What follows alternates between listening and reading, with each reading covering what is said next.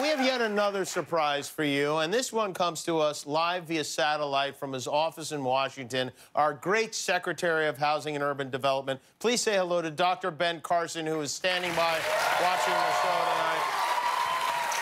Carson? Dr. Carson. All right, I guess we'll check back in with him later. Poor guy's all tuckered out, you know?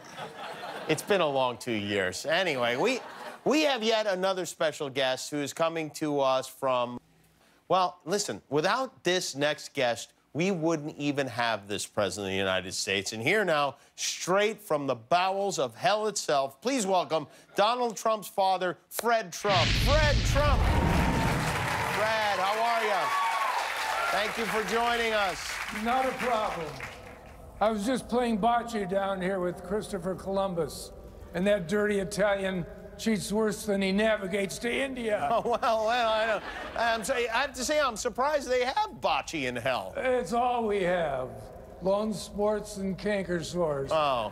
Anyhow, word from below is I heard you were honoring my boy. That is right. We are celebrating 2 years in office. Well, I'm sorry, but you're giving credit to the wrong Trump. Oh, really? Well, how's that? You should be paying tribute to me. Everything Donald accomplished, every single thing he's done, is because of Fred Trump. If I had hugged that pudgy little turd even once during his childhood, none of this would ever have happened. But Fred, why? Why were you so emotionally withholding? Why? What do you mean, why? Why? You try loving Donald Trump. Go ahead. Picture his face. Do you feel love? No. But he's not my son, so... Oh, how I wish I could say those words and make them true. Oh, come on, Fred. So you credit his presidency to the fact that you didn't show him any affection. All I'm saying is if I hadn't built an emotional wall, maybe he wouldn't be so obsessed with building a real one. How's that for some Oprah? Well, it's powerful, but hasn't he hasn't he done anything that's made you even a little bit proud?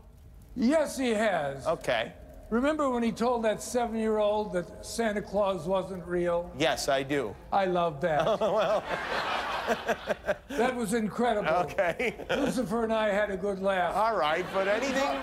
He was also pretty good in Home Alone 2. Okay. Incidentally, it's the only movie we have down here. Oh, that's tough. I'm sorry to hear. Oh, that's what you get for being a racist. All right, okay.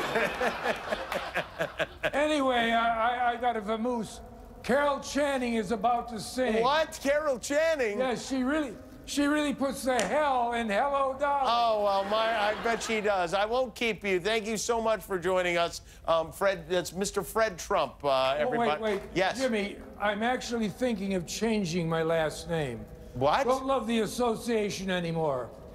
How does Fred Cosby sound? It sounds great. Take care, Mr. Cosby, and thank you, yeah. I've been watching you, Jimbo.